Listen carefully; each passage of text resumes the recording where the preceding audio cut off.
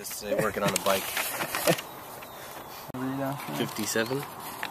Yeah, 57. Lighting inhibit ion relay. Thing. Pull this out again. Should go to something. It's kind of dirty in there.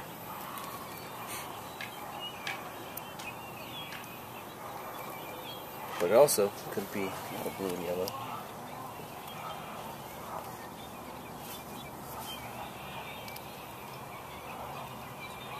Maybe this one goes to one of these.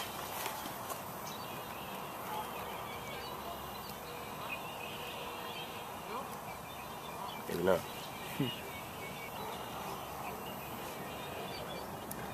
Bit relay. Does it connect to I don't know which one it is. Comes out 57. See, so it goes in one side and goes out the other. Oh, okay. Let's see what it is. It's how it's showing on this side. So it's normally on this side, which is why blue and yellow is on one side, and it's connected to the other side, because through here they're connected. Right. So you could follow this one now and see it goes into whatever this is. I'm not sure which connector that is.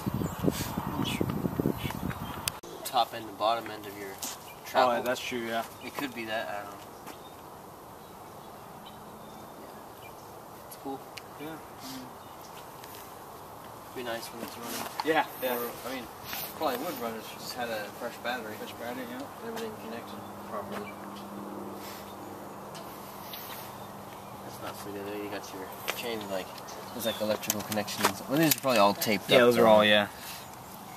Trying to figure out what. Like I said, when I had this whole frame on here, this whole underneath here was taped like this, so Yeah. it's catching all the wires from falling under. You know what I mean? Yeah. So I mean, I don't know if there's a way to like put all the wires up and to make them.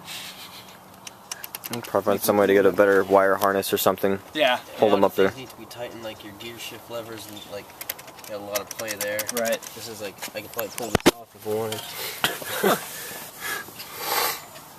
So just all the little bolts, just kind of like.